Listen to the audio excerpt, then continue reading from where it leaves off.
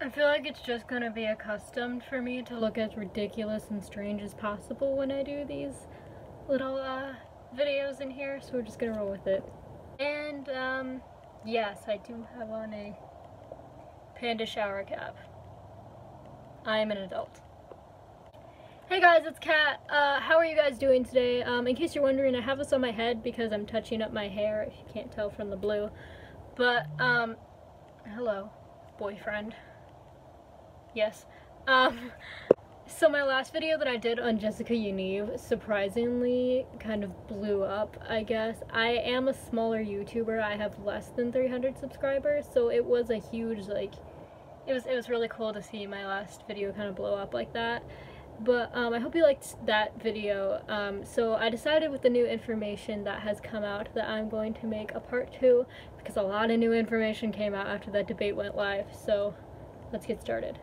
Because I have done so much about this situation, like I've really looked into it, and it's fucking ridiculous that this crazy bitch hasn't gotten arrested yet. A lot of people are saying that they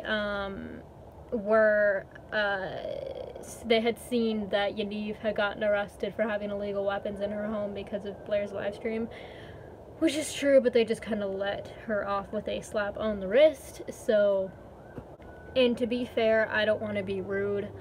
I mean, I fucking hate this bitch, but at the same time, a lot of people are questioning why I'm going to be using she, her pronouns. It's because I'm used to calling her Jessica, and when I hear a female name, I automatically use female pronouns, but I do not think that Jessica is trans in any way. And before you call me transphobic, I talked about that in my last video. I think she's using that label to be a predator. But anyway, let's get to the talking points here. Now, I don't know the full situation with all the proof that has come out or how Blair even knew that it was Jessica that did this, but apparently Jessica has doxed Blair. Not surprised, but at the same time, people can get killed by getting doxed, people can get harassed, people can get shit sent to their house. Like, that's fucked up. Like, you don't fucking leak somebody's address. Like, don't fucking do that. That's awful. I do really believe that there is definitely something wrong with Jessica up here, and the fact that her family is literally doing nothing about it just makes it so much worse. And the fact that Jessica is using the trans label, I think, is what's making it so that her family isn't doing anything about it. Like, oh no, my daughter's not schizophrenic, my daughter's not a narcissist, she doesn't have a problem with delusion of grandeur. She just thinks that she's a woman and is transgender, and that justifies her behavior. And I support her because she's transgender, not because she has a problem with delusion of grandeur. Also, side note, can we just talk about how she actually looks like Shrek?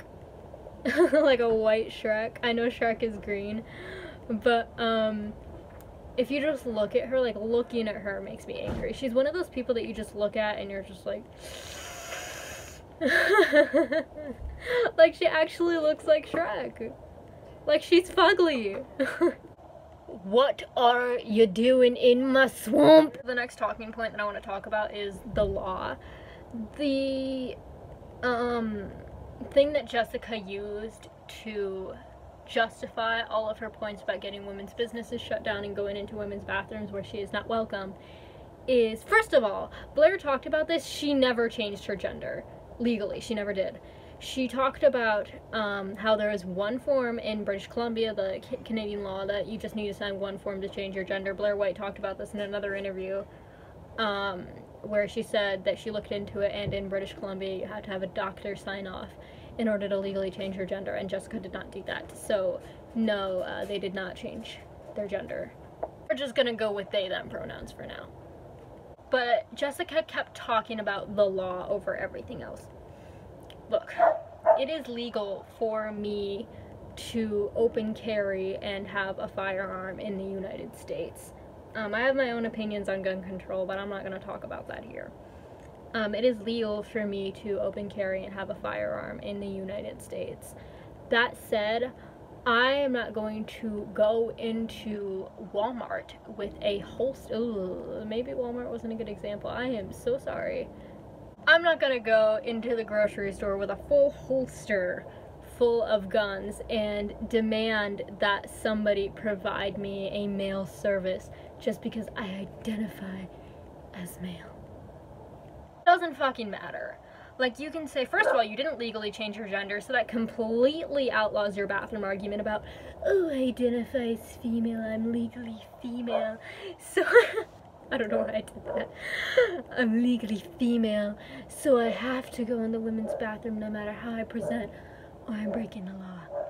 That I don't give a flying fuck. You didn't change your gender to legally female. You're still legally male. So that outlaws your bathroom argument. It's fucking creepy that you go into women's bathrooms dressed as a man.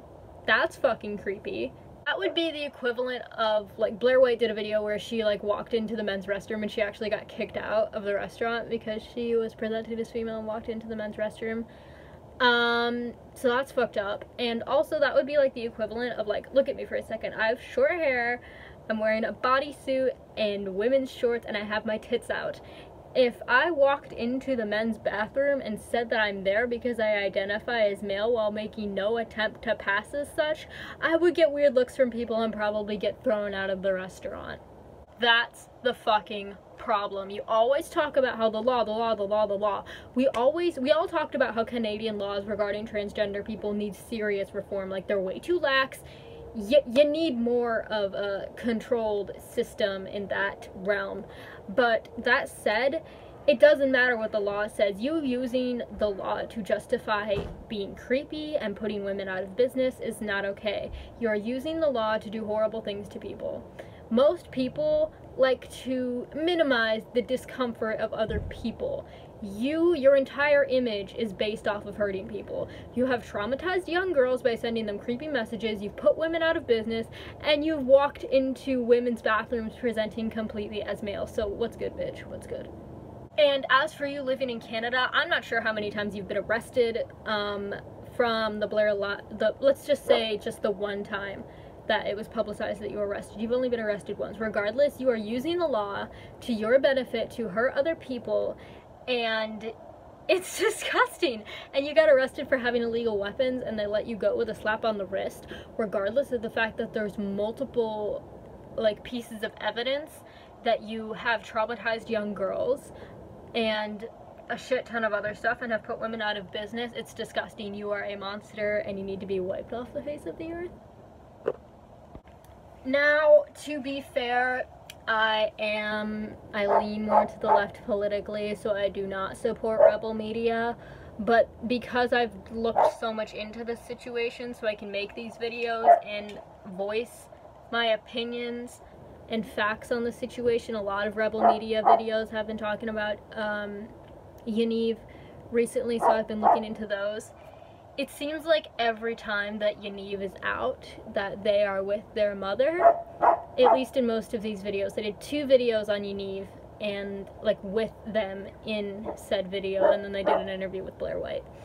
But in these videos where Yaniv was approached by rebel media people trying to interview them, their mom was with them. And first of all, their mom fucking assaulted somebody, and then Yaniv themselves assaulted somebody. That's not okay. So their mom obviously supports them in all of this, which is fucking crazy. I'm thinking after, don't mind my tattoo, it's healing. It seems that in most of this, they clearly have a mental health problem, and like I said before, their family is just, like, thinking that, oh no, they don't have a problem with delusion of grandeur or anything, they're just trans and getting discriminated against.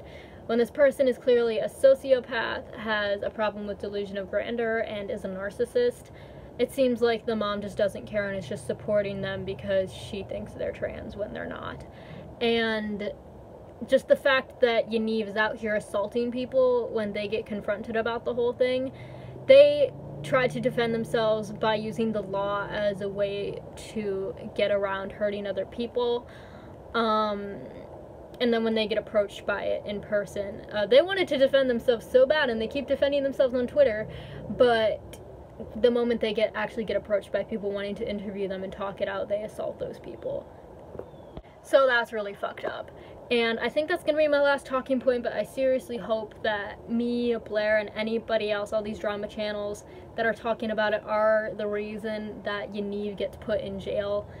And I will update you on the situation and maybe make a third video if it gets any juicier. I don't know, but I hope you liked the video. If you did, like, comment, subscribe, all that fun stuff. Hit that little bell for notifications, and until next time, have a good day or night or whatever.